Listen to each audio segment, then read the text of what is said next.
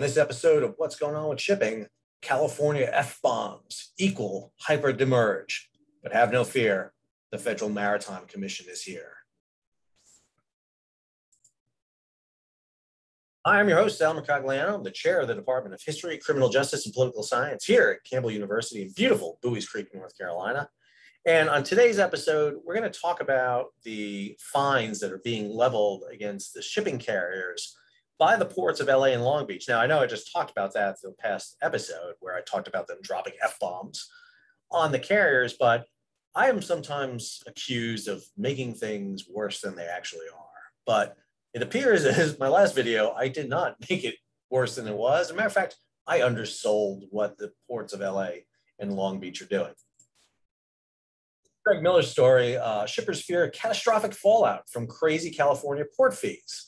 So the story here is we finally got a meeting of this National Shippers Advisory Council. This National Shipper Advisory Council, this is the notice that came out from the Federal Maritime Commission, finally met. This is the council that's supposed to basically advise the FMC, made up of 12 importers, 12 exporters. They finally got around to meeting. They've named their chair and vice chair. And what they're to do is really give a firsthand perspective to the FMC about issues, particularly involving something called detention and demurrage.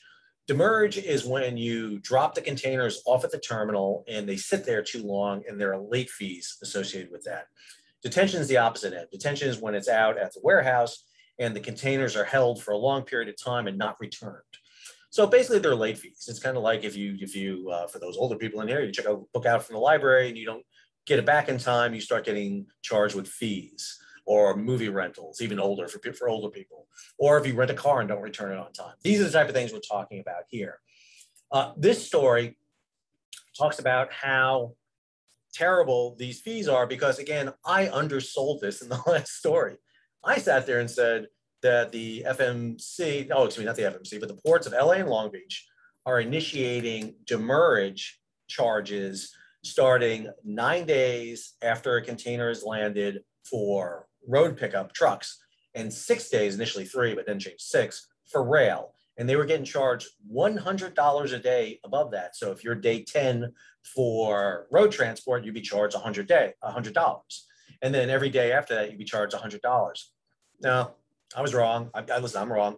I'm wrong a lot of times, but I'm definitely wrong this time because it's not $100 each day. It's $100 exponentially, meaning that within 30 days, this charge grows. After 14 days, it's $10,000 by day 30. So it's actually day 39 by road, or day 36 by rail. You are now going to pay a hyper-demurrage charge of $46,000 and $500. Now, this is being levied by the Port of LA and Long Beach against the shipping companies, ONE, CMA, ZIM, HMM, Costco, Hapag-Lloyd, MSC, Maersk, you name it, the big shipping companies. This is all going to be levied against also Matson and Pasha and a few others. And the reason the Port of LA and Long Beach are doing this is twofold. Number one, they want to get the containers off their terminals. They got a big, huge logjam. Go back to Ryan's story from Flexport, talking about all the issues with ships sitting in port. The other issue here is the shipping carriers have a lot of money right now. This is a G-Captain report on ONE's recent report. We're going to see these third quarter reports coming out. ONE reports $4 billion in profit. $4 billion. There's a potential to tap into some money here. This money is being tapped into. And now all these big shipping companies are going to be forced to pay this hyper-demurrage charge right now. At the same time that these companies are making record profits. First one we've seen here is ONE. We'll see some more coming in. But then you get this, trade groups pushing on FMC to start taking actions against the carriers. This in particular is a story about the Travel Good Association, does luggage, backpacks, other things, $1 billion industry in the United States. They're asking for immediate action aggressive enforcement, and leadership to bring the full gamut of stakeholders to the table, provide relief and more. And in the end, it goes here, the FMC has conducted numerous inquiries on excessive and unjust fees, on unreasonable policies and practices. These inquiries must now turn into enforcement actions to bring the scourge of excessive fees and unreasonable carrier practices to an end. Let's be clear about something right here. Port of LA and Long Beach are going to charge these ever-escalating hyperinflation to the carriers, the shipping companies. The shipping companies are going to pay exactly zero of that amount. They are going to pass that along, because they have it written into most of their contracts, that tariffs and fees imposed by ports are passed on to the shipper, not the carrier. That's going to be paid by these travel groups. This company, or the group that they represent, the shipping company, or the companies they represent, the people who are moving the goods, they're the ones who are going to be charged this. And I have to tell you, this is not the Port of LA and Long Beach doing this. If you see the meeting that John Picari, the port envoy, who leads this FMC group, had with Gene Soroka of LA, you'll know that this is coming from the federal government. The FMC cannot get at the carriers. They can't. They have been basically lost all their power. The Federal Maritime Commission, which comes into existence in 1961, was created to regulate international shipping. But in 1984 and 1998, they were deregulated. And now they have almost no oversight of that. And the reason we know that is because of this. Fact finding number 29. This has been going on since March, not of 2021, of 2020. Rebecca Dye, one of the commissioners, has been leading this fact finding. And what she has been targeting is excessive demurrage. This charge, which is getting passed on to the shippers, the people shipping the cargo. Even though the Port of LA and Long Beach are saying, listen, we're passing the cost to the carrier, not the shipper. No, the carrier is going to just pass it on.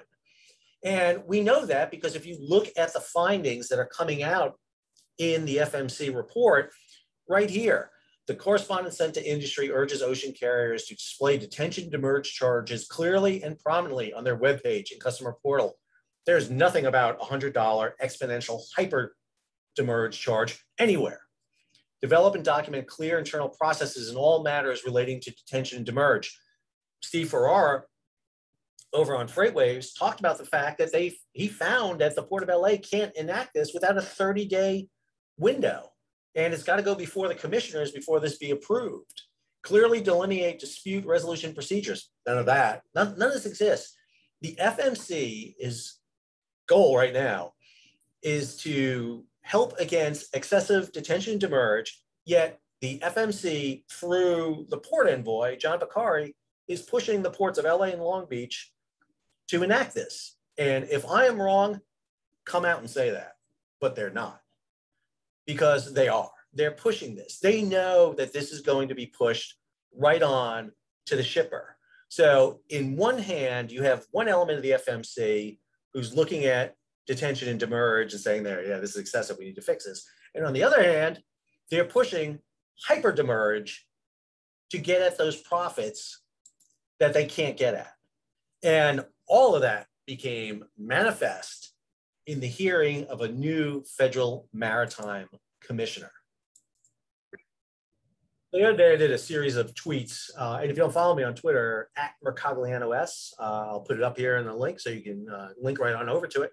But I did a series of tweets where I talked about this. There was a story in the Journal of Commerce talking about the nomination of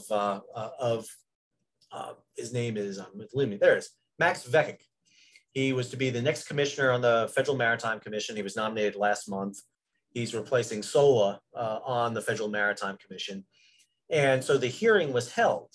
And the Journal of Commerce ran this story, and what the nominee for the federal, and understand, when you become a nominee for the Federal Maritime Commission, you're not just plucked out. You apply for it. You apply for this job.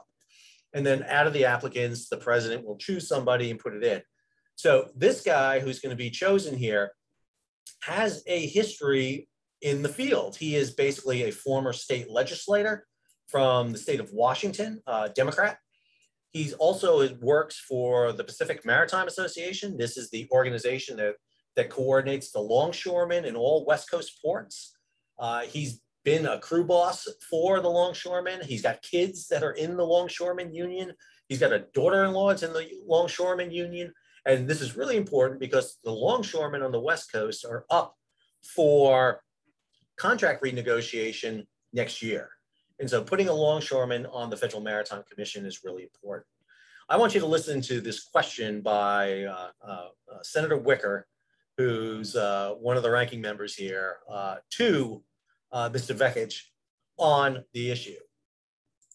The commissioners have all the authority they need, and if not, what authorities should be granted to them?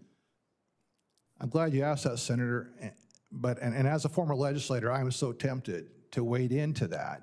But I don't think it's appropriate for me to take sides in that fight at this point in time when I'm not confirmed. And after I'm confirmed, maybe I would have a better feel. And because I haven't learned everything I need to know about what the agency does and what their powers are. I've studied to this point in time, and do I think they need more? You know, I would be much more comfortable if I had a better grasp. Well, I think it would be all right, since you seek to be confirmed. I think it would be all right to be confirmed. Your thoughts about this. Well, I'm going to be asking for advice on what legislation we might enact. Just time out. I don't know what the powers are of the FMC. You applied to be a commissioner in the Federal Maritime Commission. He's been up for this position for over a month. I'm sure if he asked, someone with the Federal Maritime Commission would have come and told him what the powers are. They've got a website. You could have called me. I'd tell him what the Federal Maritime Commission is all about. I've written about it. The fact that, number one, he doesn't know, and number two, he doesn't want to say anything, is a problem in my opinion. Again, this is my opinion, but I would think if you're being put up in charge of the Federal Maritime Commission, you should, number one, know what the Federal Maritime Commission does, and then number two, have a prospect for dealing with, I don't know, the most significant maritime issue the country has faced since World War II. That's just me. But let's Max talk. Well, I'd be happy, and I think all the commissioners have a great set of skills and experience, and I'd be happy to, once confirmed, to wade into that. But I think that's really, as a former legislator, I know I was very jealous of legislative prerogatives, and I frankly think that's congressional prerogative, and I'm offering myself to do a job and to work as directed. Okay, I understand that you're reluctant to answer that question. To work as directed, first of all, the Federal Maritime Commission is a commission. It is completely independent. That's the definition of a commission. Can I be clear? It has no oversight from Congress. It doesn't. It doesn't. It is. Once you're appointed on the commission, you're independent. You do not have to go confirmation. You can't be removed. You are there for life, or actually not for life, but for your term, unless you die. And to sit there and say prerogative, yeah, you are constrained by laws, but you should have some opinions of some kind. What do you think about data sharing technologies and port automation? How much of a solution would that be to the current crisis? Well, I've seen automation be portrayed as the great be-all, end-all, and the salvation of everything. But I think the problem with moving cargo is you still got to move it one container at a time. And it's not rocket science, it's physics. You just got to move those containers. That's true. So the idea that there's a technological fix, I'm not convinced. We still need the bodies, we need the workers to move the cargo. Now, as far as sharing information, notifying truck drivers of their appointment times, appointment slots and all that, and anything we can do to make those truck drivers have a more realistic chance of making it into the terminal and getting out of the terminal in a speedy time, I think is a positive thing. And I think tech has a role there, and I've seen it used there. Okay, can I be clear? Number one, he's from the Longshoremen Union. And of course they're against automation. Automation is the threat that's looming in the contract negotiation next year. One of the things they're pushing here is one of the reasons for the delay is it takes too long for truckers to come in and get that container processed, turned around onto their truck. You know, they're talking about 1 to 3 hours for this to happen. It's too long. And one of the things that automation does is, number one, you can run 24/7 all the time. Cranes and automated trucks moving. Matter of fact, Long Beach just opened up an automated terminal. We see it overseas. You do need people. Don't get me wrong. You can't get rid of the longshoremen. You can't. There's too much paperwork that has to be done in physical doing. But he's going to hedge on that. And you're not going to be surprised that he hedges on that because, again, he's from the longshoremen union. So, of course, he's going to do that.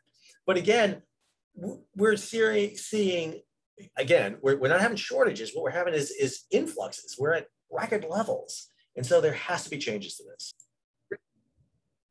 So I'll show this next one. This is Senator Tester from Montana. And he asked a series of questions. I'm just going to play the very beginning part of the question here because it deals directly with the issue we were just talking about. Ask you a tough, a complicated question, Mr. Vekich, but hopefully you can answer it very quickly.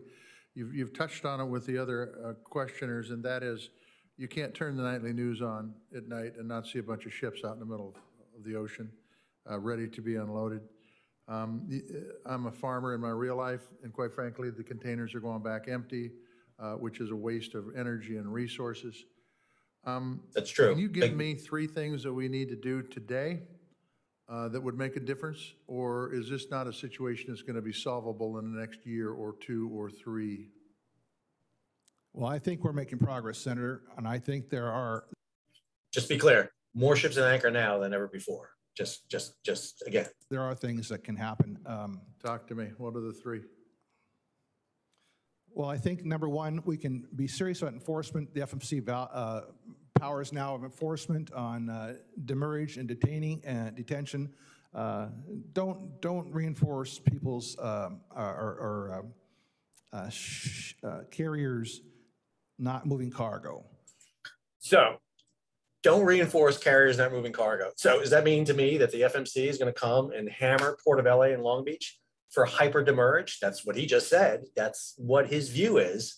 Is that going to be the charge that's coming forward? Because that's great, but that's not what's going to happen because the FMC is the one who's pushing this through John Picari, even though Picari is not a member of the FMC, I know, but he's been appointed as the port liaison, and he's the one directly talking for the Biden administration to LA and Long Beach. So next is Senator Thune, and Thune asked a kind of a similar question to Tester about detention and demurrage. Confirmed, will you commit to working with your fellow commissioners to address this recommendation and improve the transparency of detention and demurrage charges? Thank you for that question, Senator. And frankly, helping and reinforcing the efforts to better oversee the supply chain and Chairman Maffei's efforts on audits, especially on demurrage and detentions, are one of the reasons I think I want to do this and help regulation and provide reinforcement and encouragement to continue to keep fairness and keep the supply chain, do what we can to alleviate supply chain congestion. Supply chain, the port congestion, frankly, was one of the reasons I thought I should apply for the job. And I have hands-on experience, and I want to do what I can to help move cargo. So this hearing was before the announcement of the hyperinflation. So that's one of the reasons they're not talking about it right now, because this was last week, this discussion. So obviously, he's talking about that he doesn't want detention and demurrage on there. But again, that's the prime issue that we're talking about right now. Next is Senator Marsha Blackburn from Tennessee. And so she poses a question to the nominee, and I'll let her announce it. As you look at the nomination that is there for you, should the FMC's involvement include vigorous enforcement against ocean carrier conduct that increases cost and inefficiencies for the supply chain and for these individuals who are exporting and depending on this supply chain? Yeah, thank you for that question. Yeah, he's not thanking her Senator. for that question. I'm told the FMC is not a rate-setting organization, but what it does do is have a robust monitoring of anti-competitive behavior. Okay, but again, he's being told what the FMC does. I mean, he should know what the FMC does. He's going to be one of 5 commissioners on the FMC. Please know what they're doing. Please tell me you know what they're doing. But let him go on. And to that level, there's, say, one level, one rule, one standard for all. And I think that's the statutory obligation. And how as we move forward, I think vigorous enforcement of that may vary over time with certain periods of time. And this is a time when we need that vigorous enforcement to make sure there's not anti-competition effort going on, to see if there are unfair surcharges to our American exporters especially, to see and to police the industry like it's the job of the FMC to do. So let me be clear. I actually like Vekich's answers on this. I mean, I agree with him. I do. I think the FMC needs more power. I think the FMC needs to be able to oversee these type of demurrage charges, all these things. I think his preparation needs some work. I mean, obviously he's going to be confirmed. Wicker kind of said that he's already got this job, so he's going to roll in there.